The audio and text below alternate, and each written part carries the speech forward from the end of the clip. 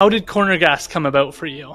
Oh, I auditioned along with like 300 other people in Toronto. I walked into the room and there were all shapes and sizes there.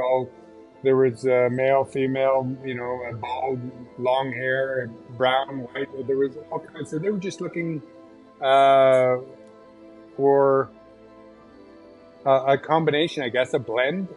Because I went in and did a scene with another actor who I'd never met before, never worked with. We were paired together and auditioned as Davis and Karen in the one scene, and the character the gal who was doing made some choices that were a bit like, I was like, oh, oh, okay, which is hard not to be affected by it, but I'm in the room, so I just that's where I went. I use my clown training for Davis more to get into that state of just innocence experience for the first time.